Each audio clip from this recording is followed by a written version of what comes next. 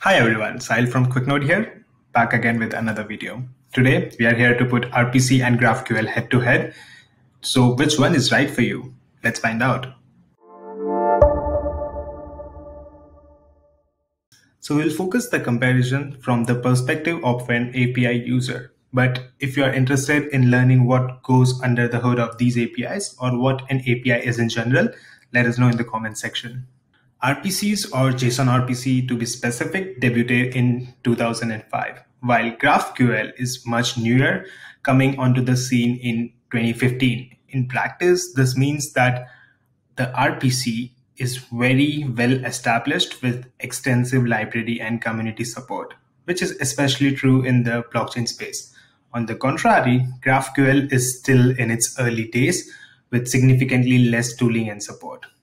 Both leverage similar authentication schemes and use HTTP for data transfers. Where RPC has both GET and POST HTTP methods, Graph only leverages POST.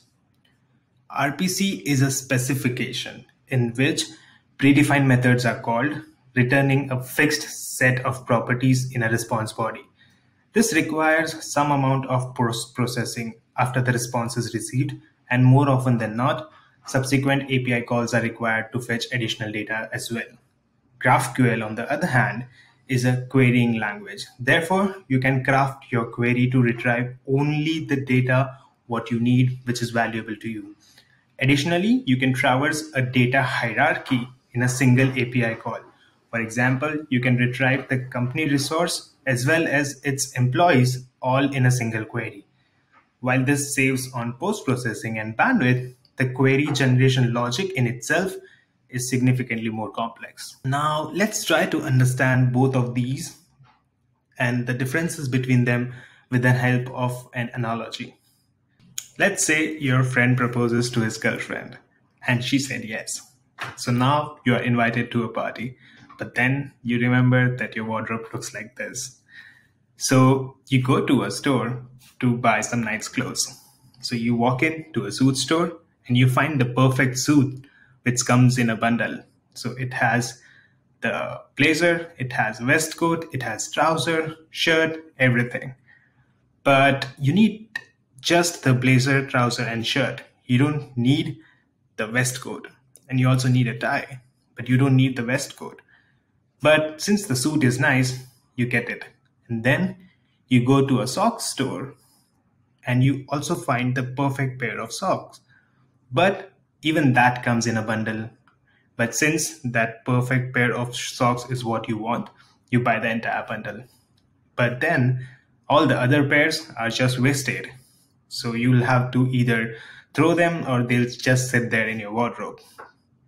But then you find out about a new and innovative store which takes your request upfront about the types of clothes you want, about the pieces of clothes you want, the fabrics, the accessories, everything.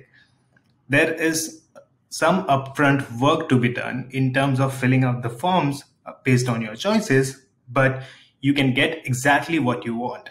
So you can get trouser, you can get shirt, you can get blazer, tie, and matching socks as well. You don't have to buy bundles where you waste the items which are not needed by you. So relating to this example, RPC has standard methods defined. With RPC, you'll require to do multiple calls for different types of data, and you'll only get the data specified in the method response body. Whereas with GraphQL, there is a predefined schema. You can get the different types of data and only the data which is valuable to you in one single call. So have you decided which API is right for you? Looking for a Web3 GraphQL or RPC API? Check out the QuickNode APIs in the pinned comment below. So like this video and let us know in the comment section if this video was helpful or if you liked it, and subscribe to the QuickNode YouTube channel and press the bell icon if you don't want to miss any of the new upcoming tutorials or videos. Thank you, everyone.